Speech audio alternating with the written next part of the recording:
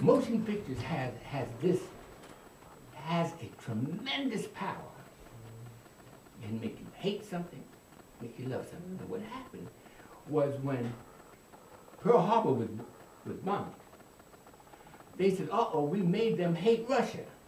But we need Russia in order to beat Hitler. But we made them hate Russia, so now we gotta have 7 motion pictures to make them love Russia.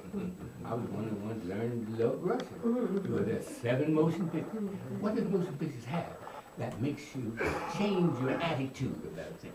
It has what is known as drama.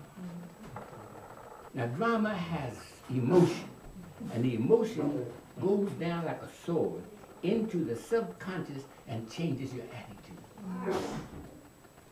So these motion pictures made us start loving Russia. I volunteered to go in the army in 1942. How many of you here in 42? How many?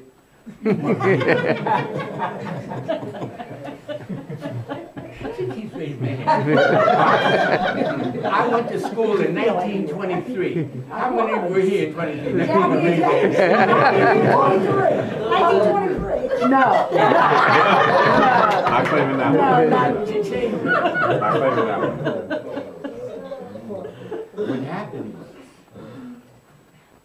we all loved Russia, wanted to fight alongside of Russia, and we beat Hitler. In 1945, we won the war.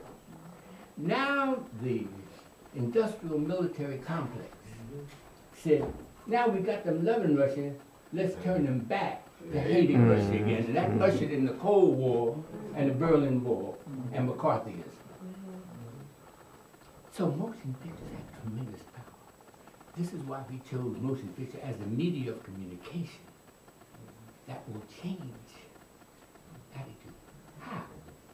Because the motion picture is going to show the beauty and the grandeur and sophistication of our mothers and fathers in Shanghai during the 15th and 16th, 17th centuries. And that's going to resonate throughout the country. But not only that motion picture, it's going to spin off more money for us to we've written 4 scripts. We're going to have trailers. But we need your help to get these 100,000 people to give us the wedge, the weapon, to come before any mogul, anyone with money. He said, we need 60 million to make this motion picture. Will you help me? Thank you. All right.